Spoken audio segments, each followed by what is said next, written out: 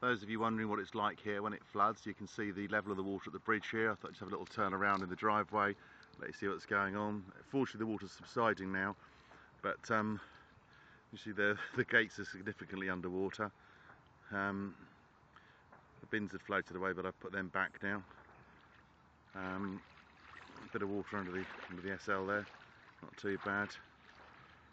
Up the driveway as usual, running through to the through them on the other side. So what I'll do, have a quick look outside. I'm just going to open the gates, because the gates, fortunately, I did ask him to make sure these would operate under these conditions, and sure enough, even with everything under the water, look at that. That's what you want, isn't it? So, quick pop outside. You can see water's quite low there. Looking up the road this way, it looks quite good, and that's all been cleared now and run away, because I had the gullies cleared a month ago, so that's good news. But then turn looking the other way, and you can see there is a fair amount of water. So, but that'll be no problem. That's dropped down now quite a long way, so it'll all be clear and gone shortly. Anyway, there's a little update. Have a look back through the gates here.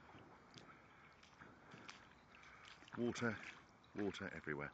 Never mind, it's all gone away and it'll be all fine within an hour.